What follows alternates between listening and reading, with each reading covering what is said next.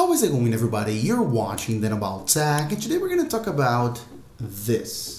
That's right, we're going to talk about privacy screen protector. So I'm going to tell you everything you need to know if you're thinking about getting one or if you're just interested in this content overall. So we're going to talk about materials, viewing angles, we're going to talk about if it makes your screen darker, and of course, if I recommend, if I think you should get one of those. So let's get started. Okay, so you can get a privacy screen protector in pretty much two main materials. Either plastic, so it could be PET or TPU, or tempered glass, which is my case right here. And this is of course a personal preference like any other screen protection. Some people prefer plastic, others prefer tempered glass, and all of the options have pros and cons. I generally prefer tempered glass just because it's gonna give you a better screen protection and drop protection overall. But as I said, it's up to you, so you can choose your favorite one. Now, let me install it.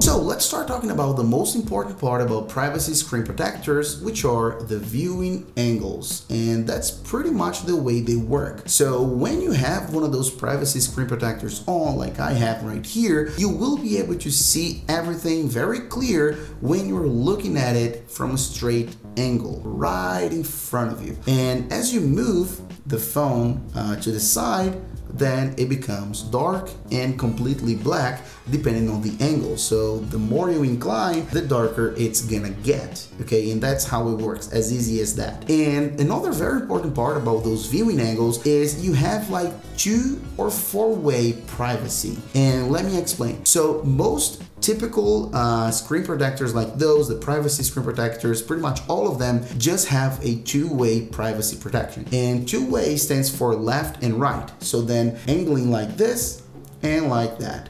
But some of the top of the line screen protectors will have 4-way protection. So going like that and like that. So backwards and forwards, if you will. This one does not have it, as you can see, and this is the most common kind of protection. As you can see, pretty much all of them will only have 2-way, but if you can get a 4-way privacy protection, great.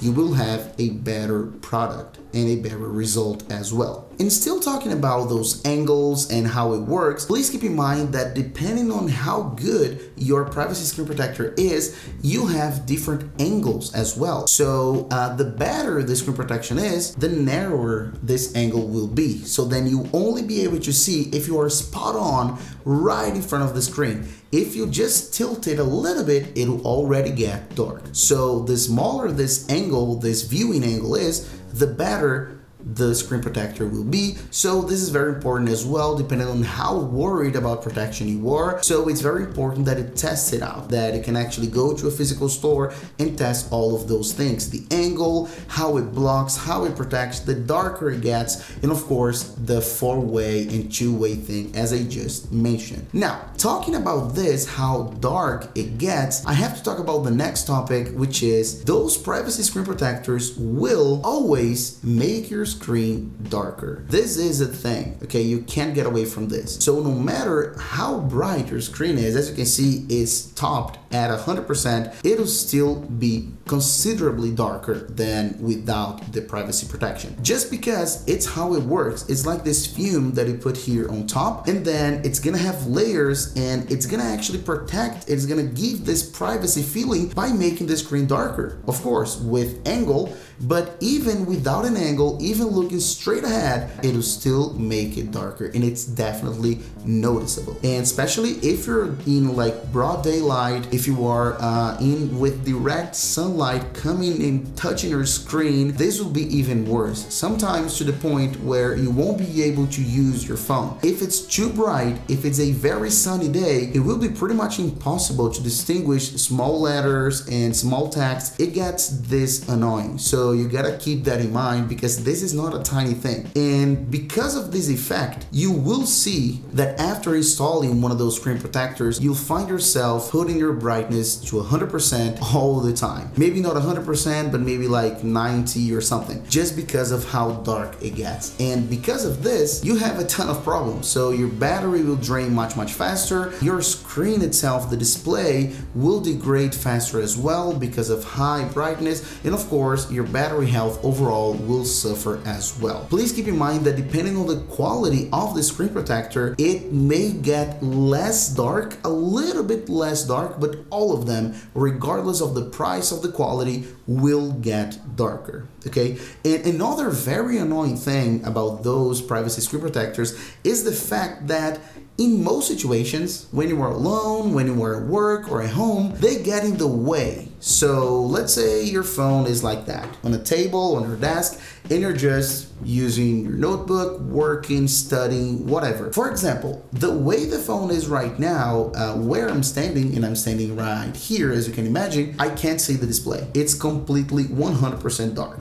So I will have to do this in order to see. So if I get a notification or something, I'm seeing something, I always have to have my phone pointing straight ahead, facing me 100%.